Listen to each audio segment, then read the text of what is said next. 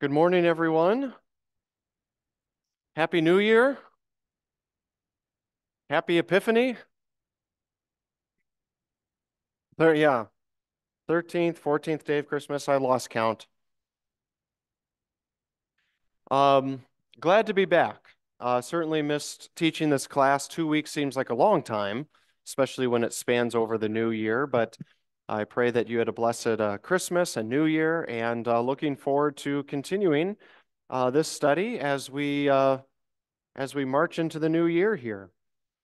So we are on session number 8, handout number 8, which thank you, Kathy, for walking around and passing those out. Does anyone still need a handout? Number 8? Is everyone caught up to speed? Okay, also I sometimes forget to mention this, but there are attendance sheets on the tables in the room here. If you haven't signed in, if you could please sign in, that would be great, just so that we can get a count of people who are here. Thank you, thank you.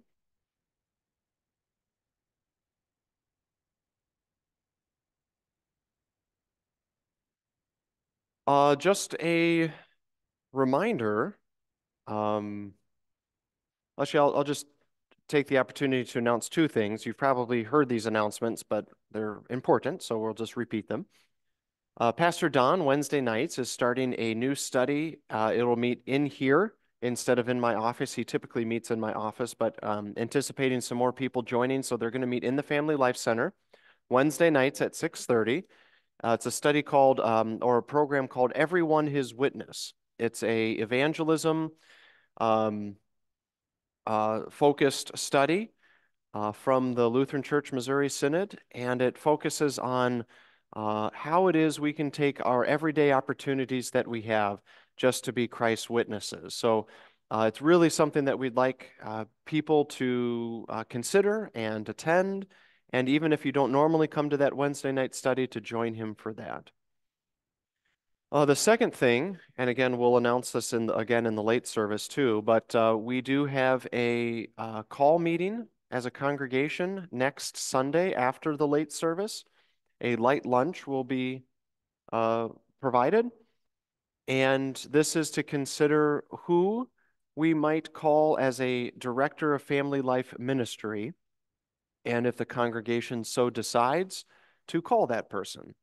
So there are different places around the congregation, around the church, where you can find information on the two people that the call committee will be presenting. The bulletin board outside of room 12, the binder that's been in the church office for some time now, as well as a board when you walk into the sanctuary from the narthex. So you can read about them in those three places. Their information can't leave the church. That's why they're permanently presented. And we don't want that information to leave the church. But take some time either today or sometime this week before that call meeting to read about them and to consider and to pray who God might be calling uh, through our congregation to that position. So it's exciting. Looking forward to that. Any questions about that or anything else before we dive into our Bible study here? Okay. Like I said, we're on handout number 8. We actually started this a little bit before the end of last year, talking about the messenger of the Lord. But before we dive into that, let's open with a word of prayer. It is started. I actually was recording all of that, so I wouldn't forget. I just didn't hear it. Thank you. Okay, let's pray. Heavenly Father, we thank you for your presence among us. We celebrated at Christmas your presence come down to us from heaven in your Son, Jesus Christ, and thank you for sending a Savior. We celebrate this Epiphany season, your presence revealed to the nations and revealed to us, knowing that we are your children. Thank you for these great gifts. Bless our new year. Bless this continued study of your word. And we ask for all of these blessings on account of, for the sake of, and then in the name of Jesus Christ. We pray in his name. Amen. All right, so like I said, we did take a look at this messenger of the Lord. We've talked about this a number of times, so we won't go through all of this again. But I did want it actually written down, a list of reasons why we consider when we encounter this phrase, angel of Yahweh, Malach Yahweh in Hebrew, and angel means messenger, why we consider that very often the second person of the Trinity. And so you'll see at least, the 8 reasons that I listed there. But primarily, again, just keep in mind that so often in the Old Testament, we see this person as the representative for God, but not only a representative, they are treated, they speak with the authority of, they act with the authority of God Himself. And so we know that Jesus, the Son, is the one who makes God known. And so we see that angel of Yahweh, that angel of the Lord, doing just that throughout the Old Testament. And we'll see some examples of that today. Any questions from last time about any of those 8 items that we discussed? Why we consider so often that angel of Yahweh to be the second person of the Trinity?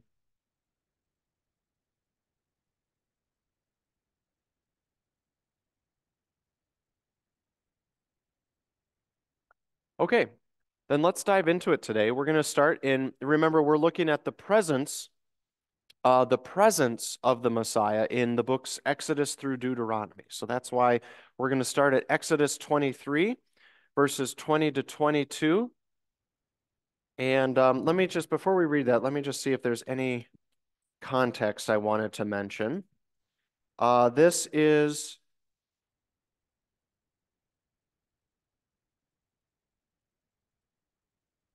okay, so this is the Israelites still at Mount Sinai, and God talking about what they're going to do when they entered the promised land, the conquest of the land of Canaan. So who do we have to read that? Ed, go right ahead. So Exodus 23, 20 to 22. See, I am sending an angel ahead of you to guard you along the way and to bring you to the place I have prepared. Pay attention to him and listen to what he says. Do not rebel against him. He will not forgive your rebellion, since my name is in him. If you listen carefully to what he says and do all that I say, I will be an enemy to your enemies and will oppose those who oppose you. Okay. So God is describing this angel of his that will be going before them in all of their journeys and all of the conquest. What key evidence here shows that the angel slash messenger leading Israel into Canaan is God Himself from these verses?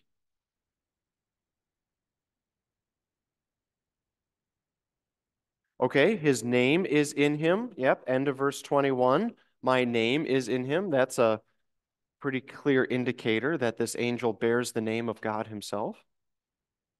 What else?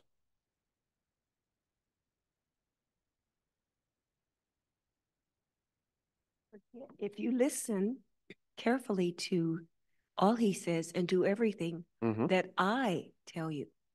Yeah, exactly. So the angel's voice and God's voice, God the Father, are essentially one and the same, right? And you would expect that, of course, with a messenger that they're actually bringing the word from the king in this case, the word from God, faithfully, and then so the word that they bring is not their word but God's word. But there's just this synonymous characteristic between the this angel and God, and we know that, and this also plays into the role of the second person of the Trinity as the Word. Remember the beginning of John's Gospel, John 1, in the beginning was the Word, and the Word was with God, and the Word was God. And so Jesus is that Word. Jesus is that Word made manifest. Jesus is God's own voice, His message. He is the messenger and the message all wrapped up into one. What other evidence, Ed?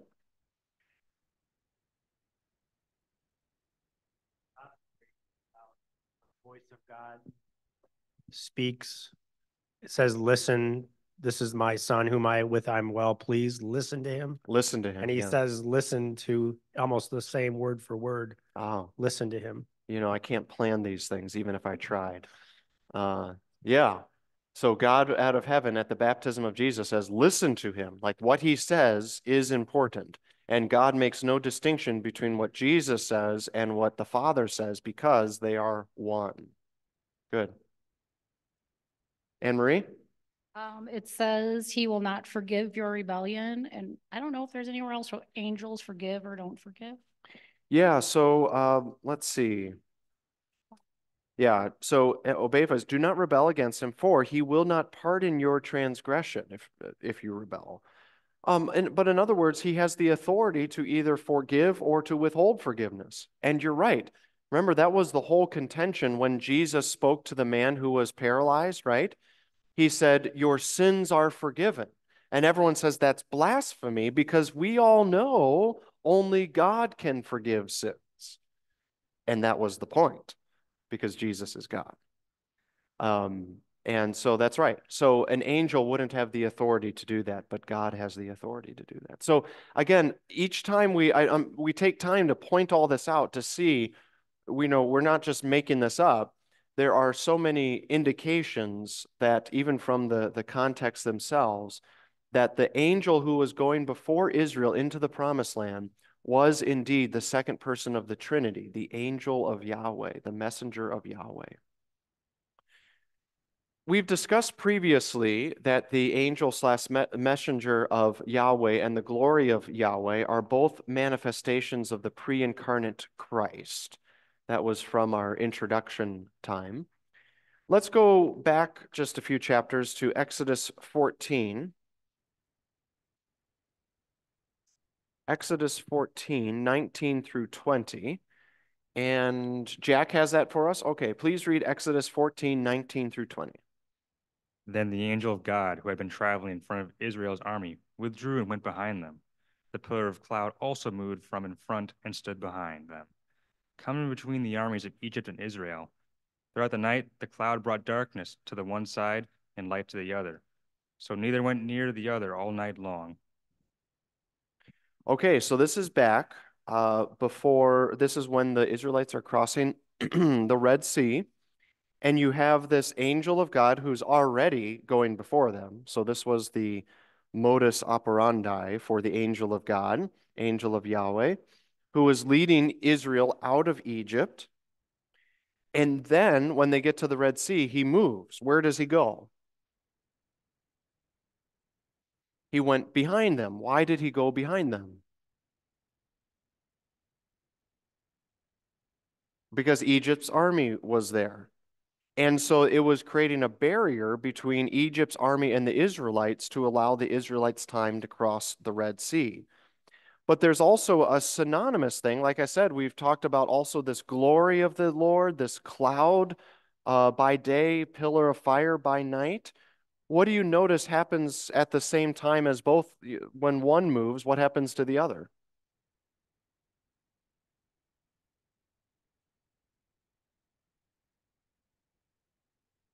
It says, the angel of God who was going before the host of Israel moved and went behind them, and the pillar of cloud moved from before them and stood behind them. So are they moving together? Yes. We've indicated that it's Jesus, the pre-incarnate Christ, who is present in that cloud that's leading them, that manifestation of God's glory. And remember in our introduction, we talked about when we say glory, it's talked about in the Old Testament as something visible. It's not something ethereal or intangible. It's a visible, either cloud by day or fire by night. When we say glory, it's something that the Israelites saw and were assured of God's presence. And again, God's presence, which comes among us with the Christ, with the Messiah, there's a key connection there. And so these aren't two distinct things, the angel and the glory, the cloud. They are moving in tandem because we say they're both manifestations of the pre-incarnate Messiah. Questions about that?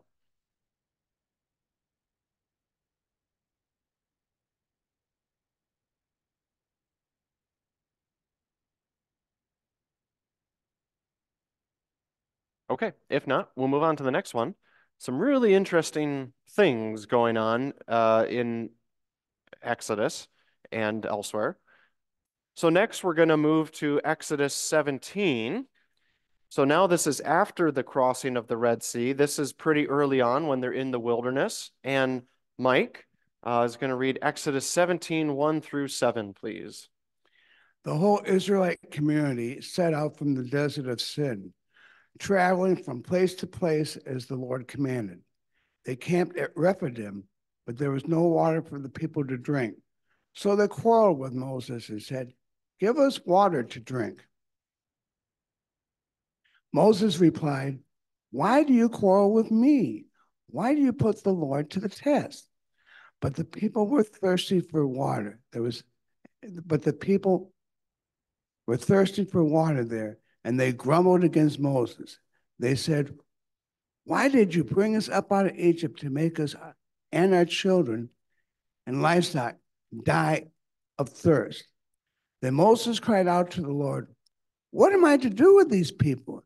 They're almost ready to stone me." The Lord said to Moses, "Go out in front of the people, take some of the elders of Israel, and take in your hand the staff which you struck the Nile, and go. I will stand there before you by the rock at Horeb. Strike the rock, and water will come out of it for the people to drink." So Moses did this in the sight of the elders of Israel, and he called the place Massah and Meribah, because the Israelites quarreled and because they tested the Lord, saying, "Is the Lord among us or not?" Okay, thanks, Mike. So this is a pretty pivotal moment in the history of Israel wandering in the wilderness. So how did God provide for his people through Moses?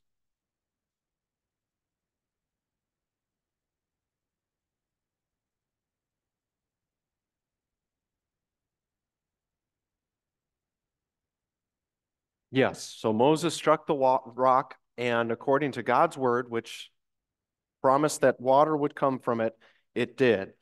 And again, this is not like a family vacation group that was thirsty. This was millions of people who were thirsty. So this was a significant amount of water that would have come from this.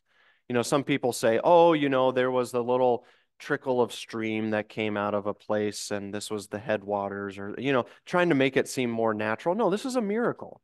This was God providing abundantly for his people.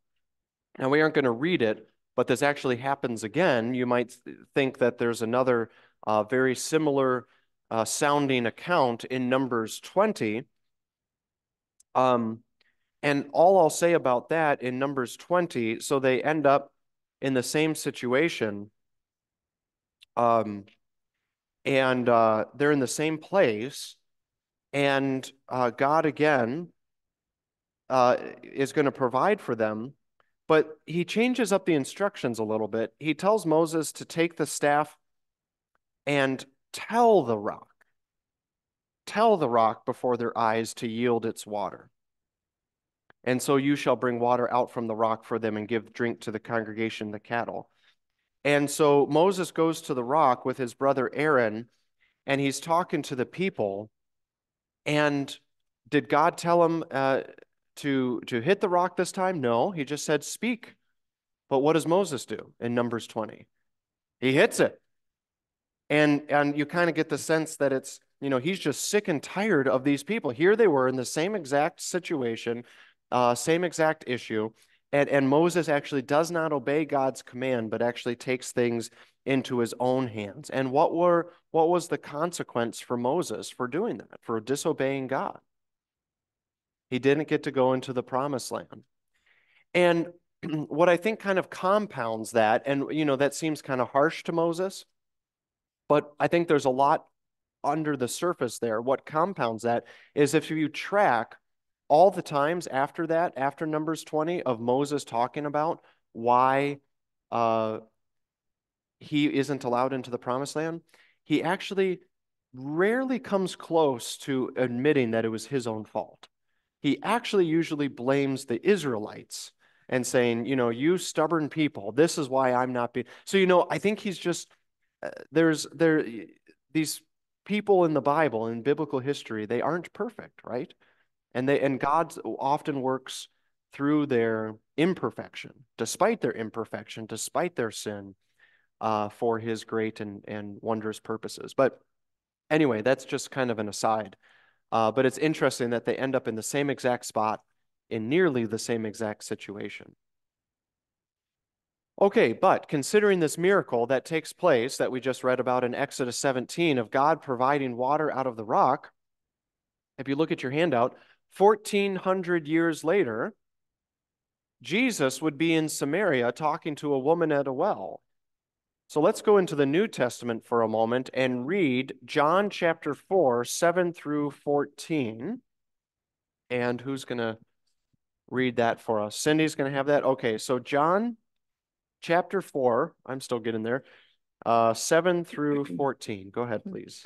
When a Samaritan woman came to draw water, Jesus said to her, "Will you give me a drink?" His disciples had gone into the town to buy food. The Samaritan woman said to him, "You are a Jew, and I am a Samaritan woman. How can you ask me for a drink?"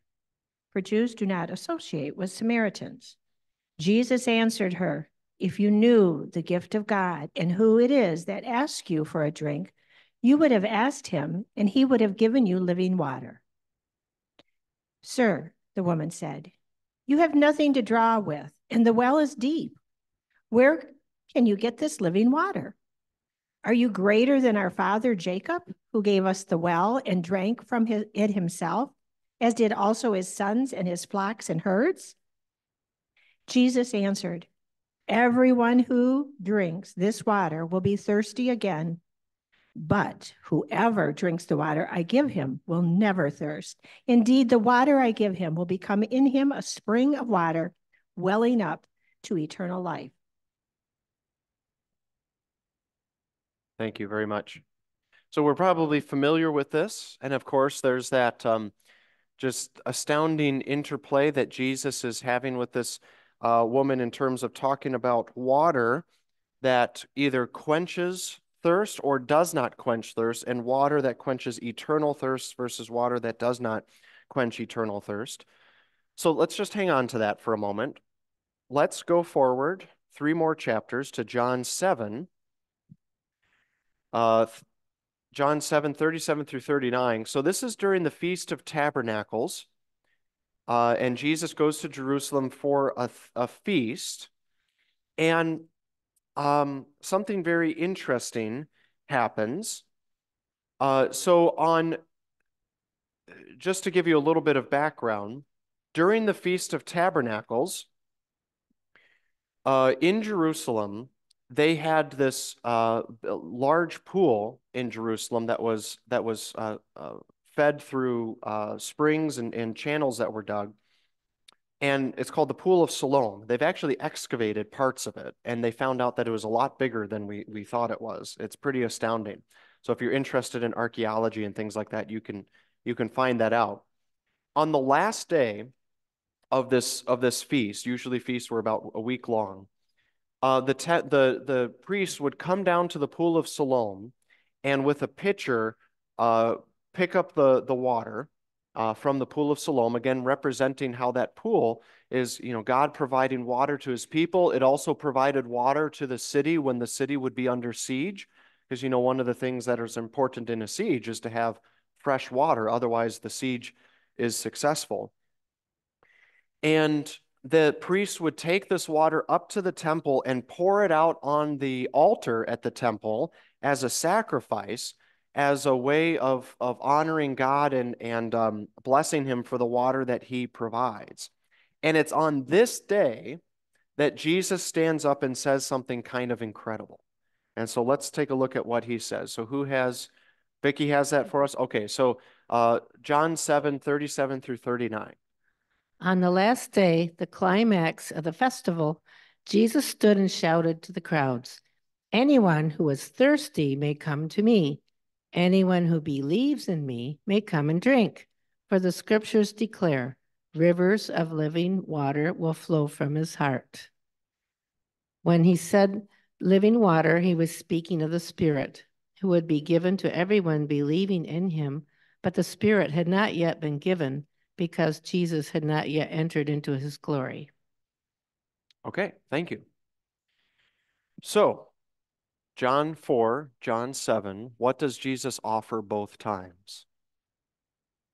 Living water, rivers of living water. And he doesn't mean just water, right? In both situations, the people in those accounts were focused on normal water, quenching physical thirst. Jesus takes both opportunities to point to himself and to the work of the Holy Spirit as providing living water that will satisfy an eternal thirst. So, how is this greater than the water that is provided in both Exodus 17 and Numbers 20?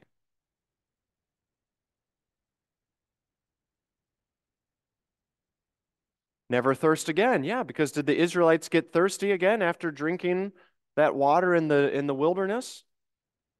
Yeah, absolutely. But you see, they were amazing miracles. It's sort of like the feeding of the 5,000 or Moses providing manna in the wilderness. They are amazing miracles.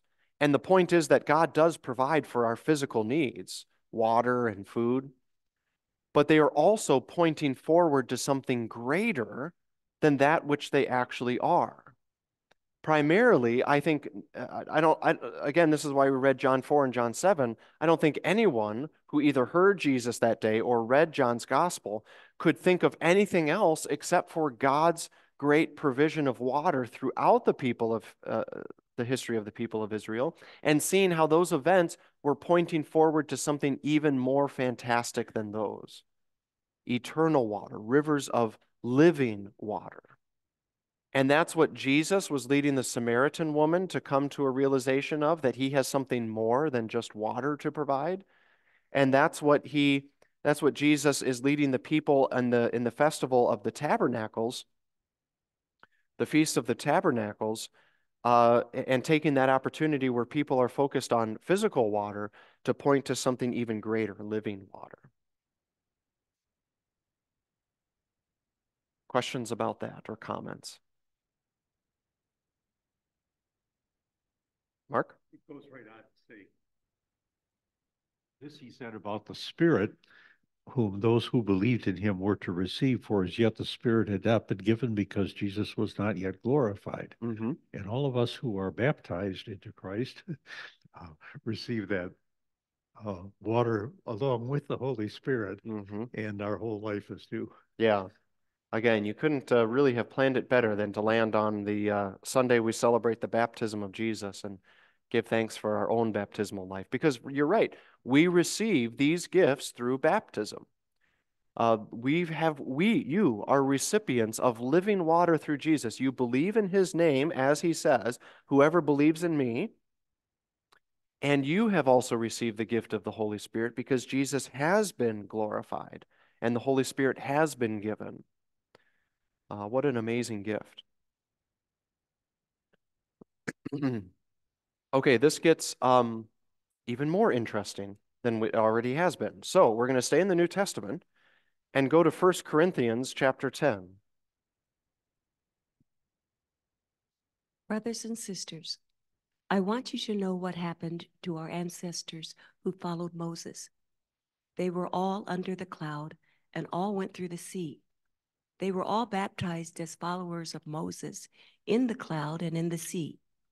They all ate the same spiritual food and all drank the same spiritual drink.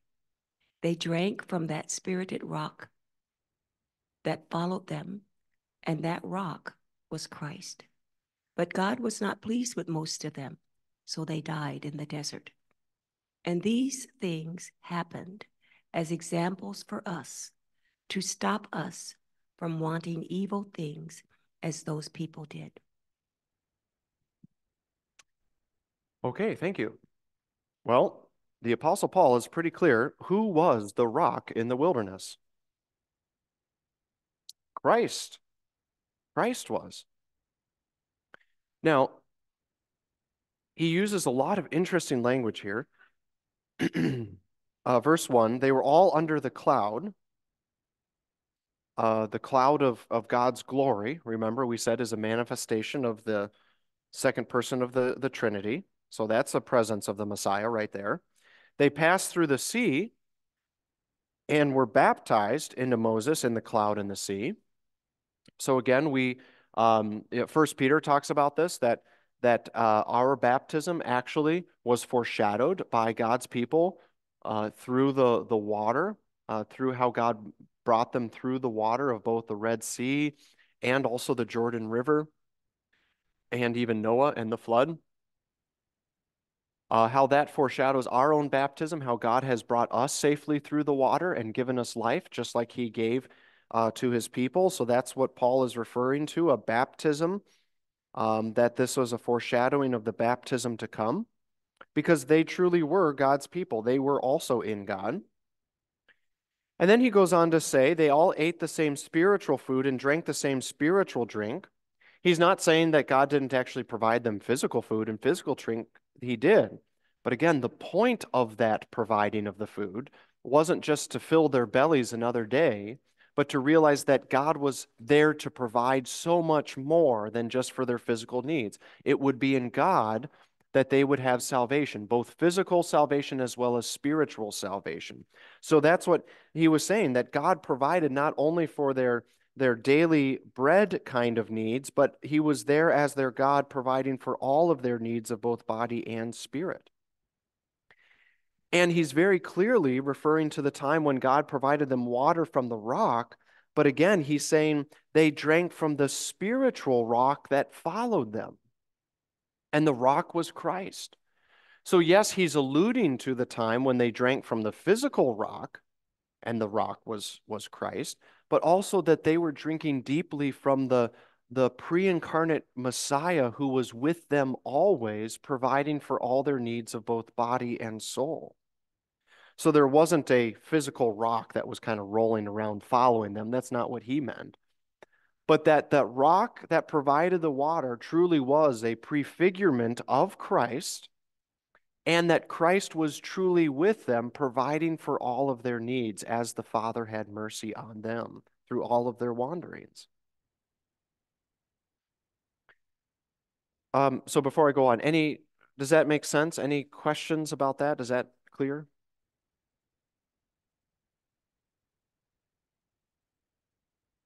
Okay. So then he says, nevertheless, with most of them, God was not pleased. Verse 5, for they were overthrown in the wilderness. Why wasn't God pleased with them? What's that? They were disobedient. They did not obey his laws. They kept complaining. And it's not just like God got annoyed of complaining. What did the complaining indicate? A lack of faith and a lack of trust. That's the key. That's the heart of the issue. Is they did not trust God, who was there every single day providing for all of their needs. So, what warning does Paul give the Corinthians and also us in verse 6? What does he say? Not to desire evil as they did. He says these things took place as examples for us. We ought to heed and listen to and be warned that what the Israelites fell into should not be what we fall into, which is not just, having a bad day or something like that, but a genuine lack of faith and trust.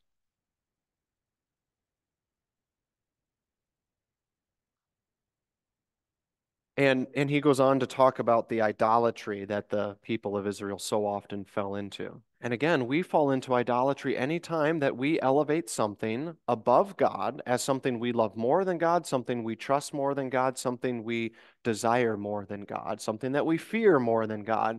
Anything that we elevate to that kind of level is something we're turning into a lowercase g God. And that's what Paul is warning the Corinthians against, and that's what, of course, we are warned against as well.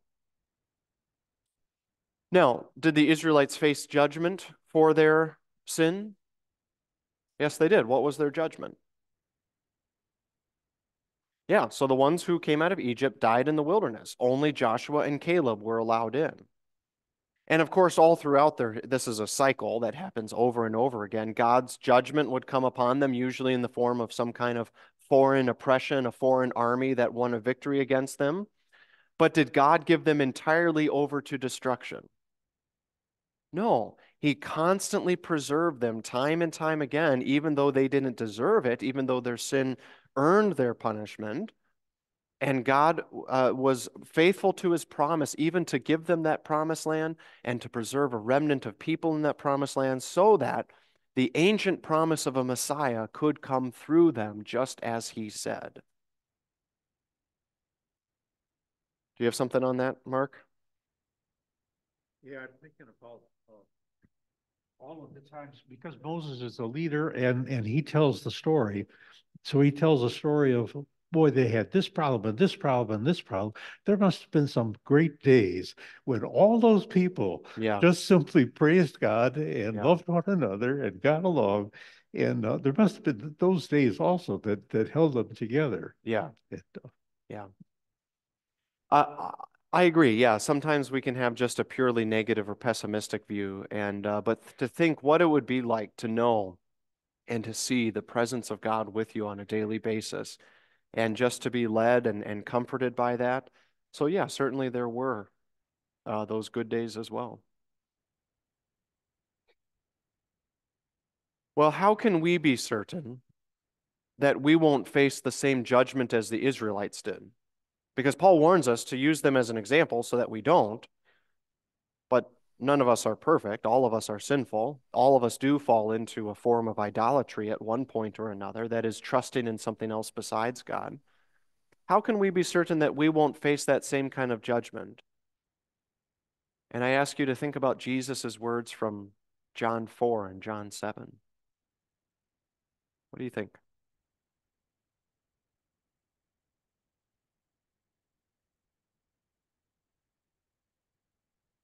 Gretchen?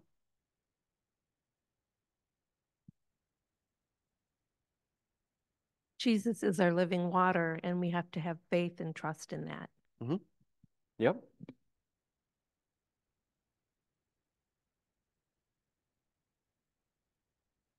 Trish?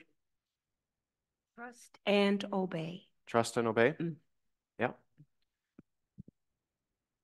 Cindy and then Mike? He gives his living water free. Okay.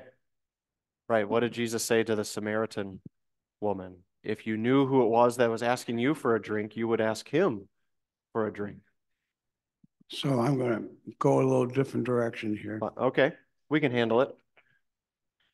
Hebrews talks about faith is the substance of things hoped for, the evidence of things unseen. Mm-hmm. I mean, the whole key is a lot of times we base our faith on things that we can see and not things that we can't see. And that's what the Israelites kept failing, is they kept looking for what they could see, what they could not see. And I think in our lives, we can have momentary things where our faith is weak because of certain circumstances. Mm-hmm. But we have to base our faith not only on Jesus, but on things unseen. That's the evidence of our faith. Yeah. Yeah, so two things there. We have this is why Scripture is written and recorded for us, right? The living and active Word of God, so that the Holy Spirit can create faith within us based on the whole history of God working throughout the history of the world for the salvation of his people. But you're right. Jesus says to Thomas after his resurrection, you have seen and believed. Blessed are those who do not see and yet believe. And he's talking about us. But we have his word, which assures us of the things we cannot see, but one day will see when faith becomes sight. And we look forward to that. Brenda, I saw your hand up earlier. I was just going to say that he gives us this living water, which is faith in the Holy Spirit. And we know that once we have faith, we will have eternal life. Yes. And I think the big thing is that, he gives us eternal life. Right. Yeah. So Bruce, go ahead. Verses 7 through 11 make it pretty clear there is no way out. of our sin predicament except through Jesus. Right. And it also goes on to talk about how we won't be tempted beyond what we can bear, but we have to rely on him to guide, and the Holy Spirit to guide us through those tempting times. Otherwise, we're doomed. Yep. Yep, absolutely. Pastor Don? How many times do we go and ask God for forgiveness and he doesn't give it? 0. Right. And it's interesting to me, all we got to do is ask and the water pours out of the rock. Yep. We don't have to beat the rock or try to force God into forgiving us. All we got to do is ask and he freely gives. Right. The other comment in regard to God getting upset with the grumbling and complaining, it's one thing, at least for me, to have my grandsons disobey me. It would be a totally different thing if they came to me and said, I cannot trust you. You are not trustworthy. And I say that's over and over what we're doing to God too, as long as the Israelites are too. Yeah. And we take note that he provided for the Israelites not because they were faithful, but because they were complaining. That was sinful. And yet God was gracious toward them. And then think about Jesus at the well with the Samaritan woman. He was there because he knew that she needed him, that she had sin in her life, as we all do, and needed forgiveness. That's why he was there talking to her. So Jesus comes for sinners, not for those who have their act put together and deserve it. We don't have to, like Pastor Don was saying, we don't have to go to God offering sacrifices, hoping that one of them will be successful and acceptable enough that he will forgive us. God has said, I'll take care of the sacrifice. And that's why he gave Jesus. Jesus is the perfect sacrifice. And that's why Jesus says, those who trust in me, who believe in me, who say that, in other words, those who see that they don't actually need to bring anything of their own, but look to me for everything that they need, that will be sufficient for them to have rivers of living water. Water that will provide, a God that will provide for all of your physical needs, yes, but more than that, all of your spiritual needs. That's what all of this is about. That's what the Israelites lose sight of, and they would repent and receive his forgiveness. That's what we at times may lose sight of. I won't pretend like we don't. We're fallible people, but we come back to God, as Pastor Don said, and there are 0 times that we ask for forgiveness and he does not forgive us. He always forgives. So we know that, yes, we're sinful. Yes, we need forgiveness, but God has taken our judgment away and instead placed it on Jesus for him to bear to the cross so that we don't have to. That's why he came. Any other thoughts on that? Questions or things you're thinking about?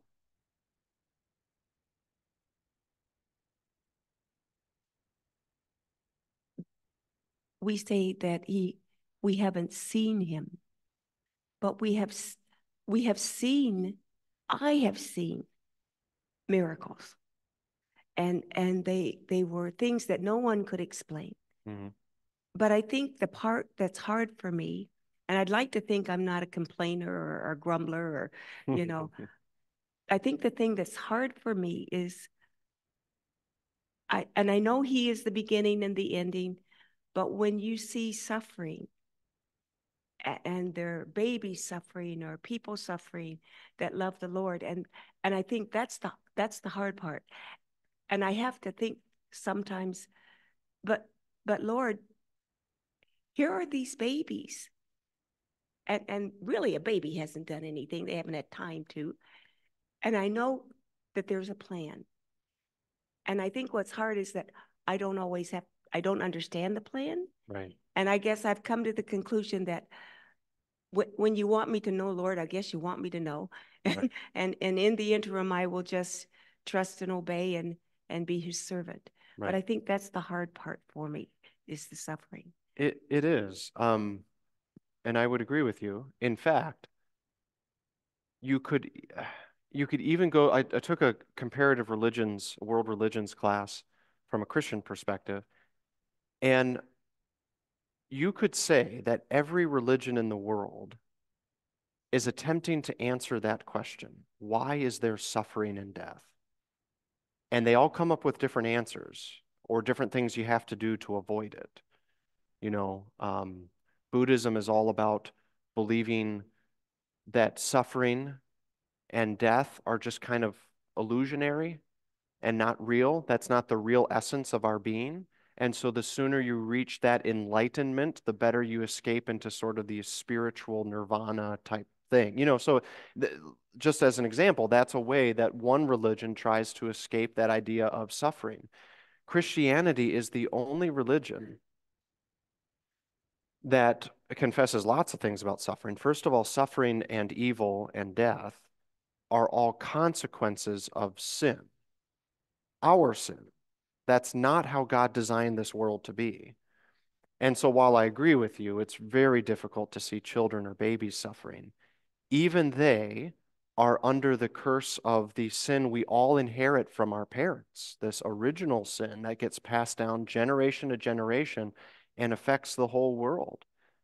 And so they are sinful by nature, as we all are. And we suffer under the curse of sin and the effects that sin and death have in this life.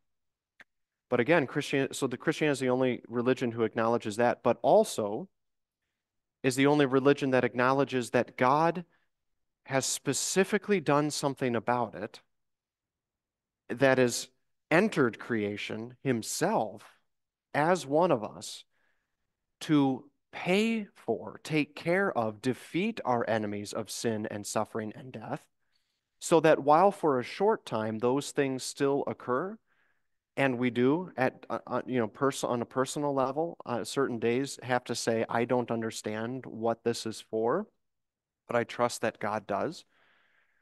And we don't call suffering or evil good. It's not good.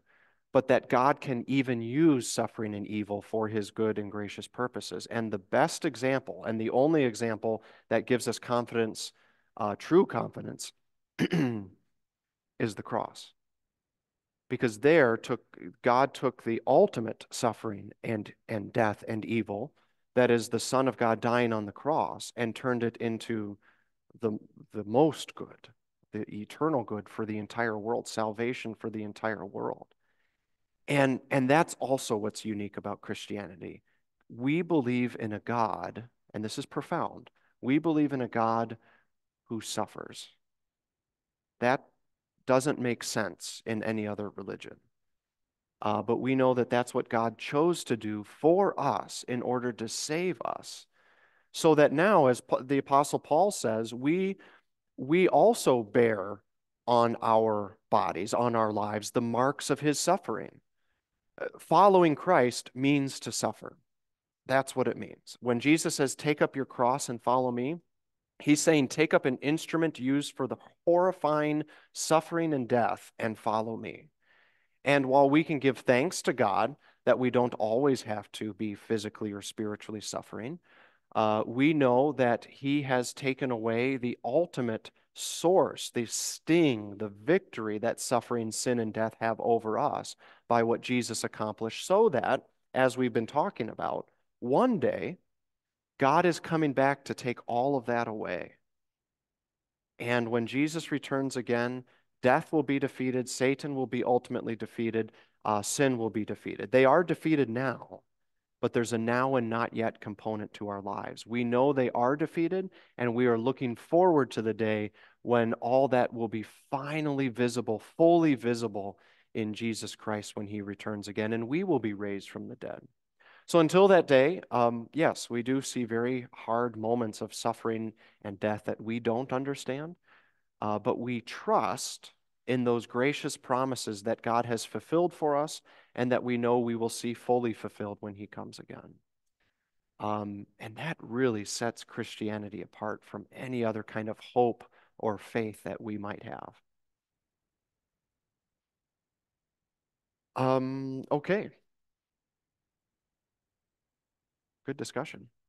Any other comments or questions on that? Um, Again, just to tie up loose ends, other religions tell us either how to avoid suffering or death, how to get out of it, or what you have to do to get out of it, right? Here's what you have to do in your lifetime in order to earn it. But again, Christianity says, no, you can't. You don't have to. Look to Jesus, who is the one who has defeated that for us. All right, so next week we'll finish up this. We have a little, as you can see, we are coming back to Balaam's donkey, which is just always fun. So we'll do that next week. And then we'll move into the next section of our study, where we'll have finished Exodus through Deuteronomy, and we'll begin session 9 next week. So let's close with a prayer. Heavenly Father, we thank you so much for your blessings. We thank you for providing your Holy Spirit, who gives us streams, rivers of living water flowing through our lives. We thank you that we will get to enjoy that life with you for eternity. And that is a sure and certain promise that we can always cling to. We ask that those streams of rivers of living water that you have given us can flow through us as we reach out to others in our daily living, our day-to-day lives this week. Lord, let your light shine through us for the sake of those around us. We pray this in Jesus' name. Amen.